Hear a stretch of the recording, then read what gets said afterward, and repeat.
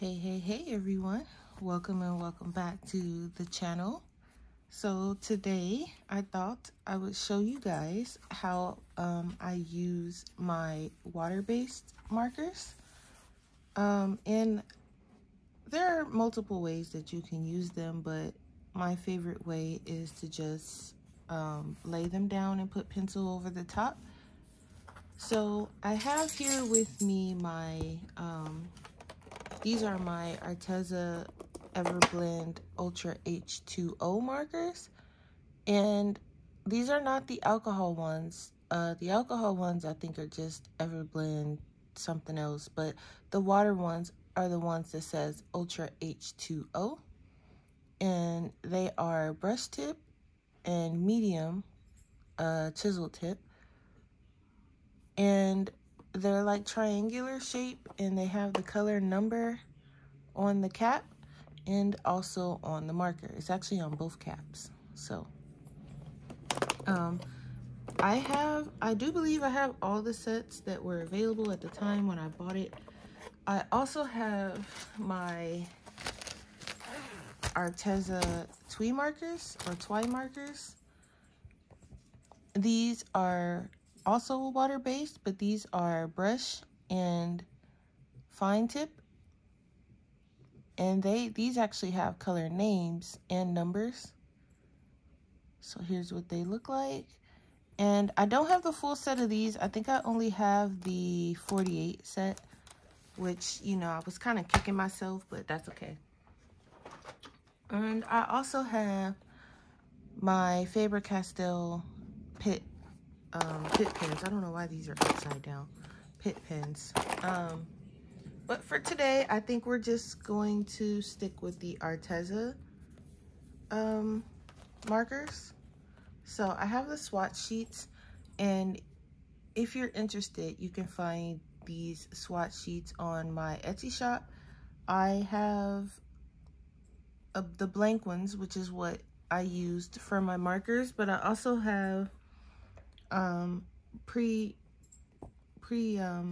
filled out, not the color, but the numbers and the names are pre-filled out for the Polychromos, the Prismacolors, I think the Inktense, the Neocolor 2s, the Holbeins, the Lightfast, and the Caran d'Ache Pablos, I believe.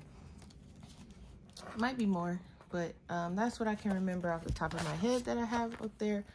But they are on my Etsy shop if you're interested. So I thought we would go ahead, and I was working on the fruit page, this one here, and we did this one together on a live stream, and then I started basing this with my water-based markers, and I was like, well, let me show you guys how I do this. So it won't be a long video. I'm just gonna pick a fruit and I'm just gonna color it. So I'm going this way, so I'm just gonna color, I think these are grapes. I'm not sure what half of these things are. They're probably not grapes. They don't really look like grapes. So I'm just gonna make them like a purple-ish color because I'm not quite sure what they are. If you know what they are, let me know down in the comments. I've seen people color them different colors. So I think there's a wide consensus of no one really knows what they are. So I was thinking of green grapes. Oh no, these are the grapes. The grapes are right here. What is that? Should I just be safe and go with like red? I feel like that's the safe color for, I don't know. I feel like let's just go with purple. I don't know what they are. And it's weird because they have like these weird little lines or something. Or maybe we should do like an orangish color. But I feel like, I don't know. We can go with a peachy color since we don't know what they really are. Like a melonish color. That might be a nice safe bet. Let's go with peach. So I'm gonna bring out, this is my swatch sheet for my Twee markers. So I'm gonna use this peach color. And if it's wrong, that's fine. We'll be fine. It's a coloring book, so I mean, hey. So let me just find peach. And I just have these like in a bag because I don't have a lot of them, so I figured the bag is fine. Okay, so I have peach, and I'm just gonna zoom you guys in. We're gonna do this like normal. I'm just gonna move some things around. Okay, so you guys can see. And so I guess what I do is I try to move kind of fast so that I don't have any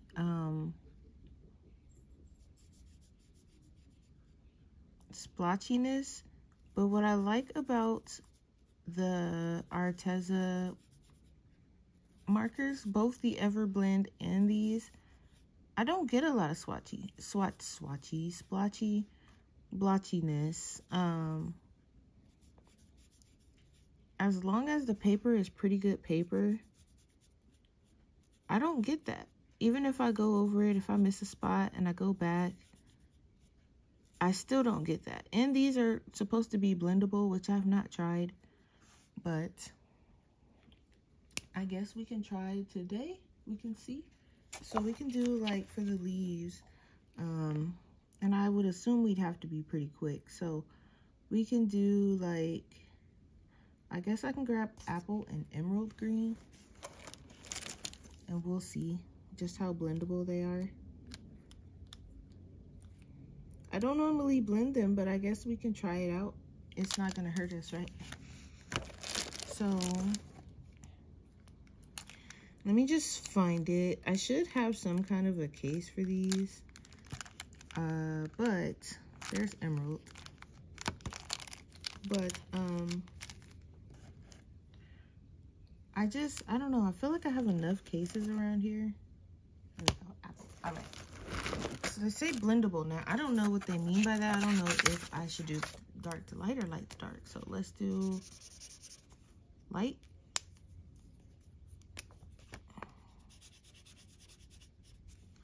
Let's do dark. It's probably going to be dark to light. Ooh, they do blend nice, though. Wow. Okay. All right, let's do this. Let's do a small one. So I'm actually going to do, here, you'll see. Actually, on the small leaf, I'm going to do a little bit of dark where I want it to be dark at. Now watch this. I'm going to bring some of that out.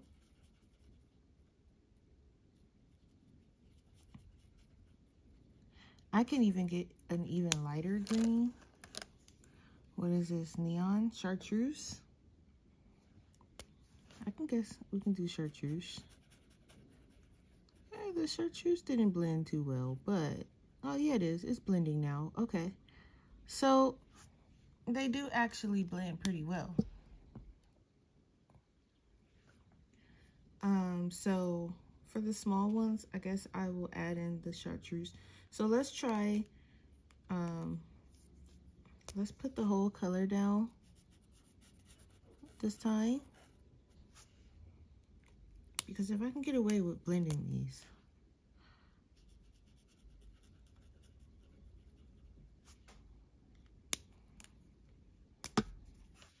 We're gonna put it, and I would assume just like alcohol markers, you probably gotta work a little bit fast.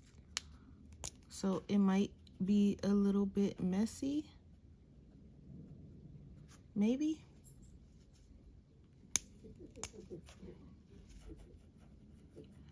But it can definitely be done, as you can see. And with all of that, it still didn't go through. Nope, no bleed through. So that's pretty neat. That's good to find out.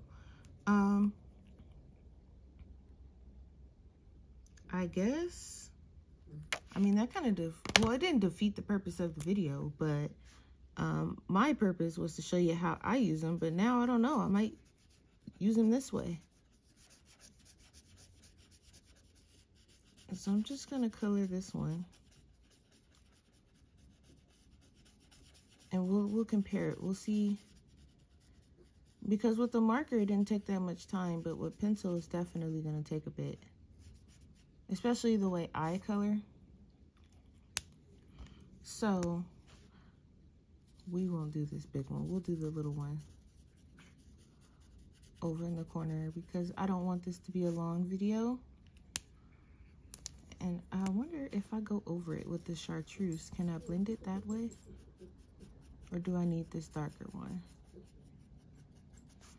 Yeah, I'm probably gonna need the darker one, apple. Because it's not gonna blend like that. Yeah, there we go. Wow, okay. Learn something new every day, especially over here on my channel. That's actually kind of really cool. With that darker one, it's starting, you can see a little bit of a shadow, but it still didn't bleed through. That's neat. Okay, but since the fruit is already dry, I guess I can show you guys how I use them on the fruit. Because I'm having a little bit too much fun with this one here. And I think the shadow for this one would be like something like that, maybe.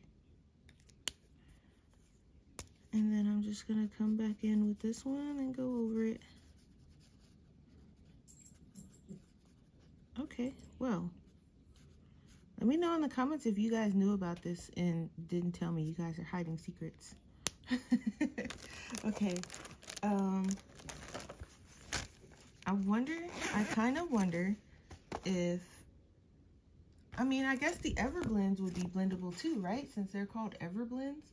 Let's see, let's do, because I mean, look at that. The blend is beautiful. Let's do the leaves on the lemon, or we can do the leaves on this thing. Let's grab, I can do like this green. That's probably too dark. Let's do 408 in 604, 600, 603, and 604. These don't have numbers on them. I mean letters, names. My gosh. So we're gonna do 604, 600. Where is that at? 600. Here it is. And 105, which is a little strange, but we're gonna go with it if I can find it.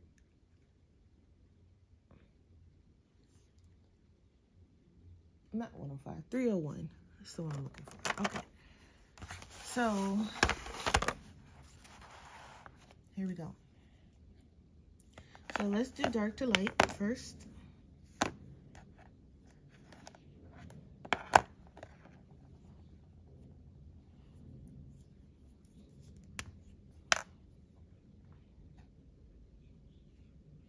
I'm just, I feel like I need to take the caps off of these. Okay. So here we go. Let's do dark. We got the dark color right here. And these are a bit firmer too than the other ones. Oh my word.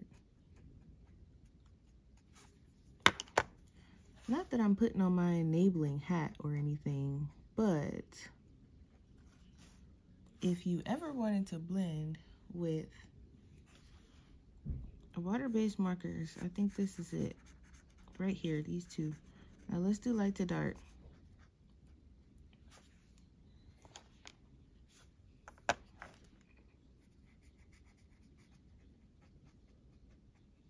Oh my gosh. You guys don't even know how this is making me feel right now. Oh wow, that's awesome. Because normally, I'm telling you, normally I just put a base down. And I mean, I would imagine that you probably can't do this with... What in the world is that noise? Okay, that was strange. I would imagine that you can't do this with any water-based marker. I'm not sure, but I mean, shoot, look at this. Be quiet. And I don't know what it is either. I'm in the dark, just like you.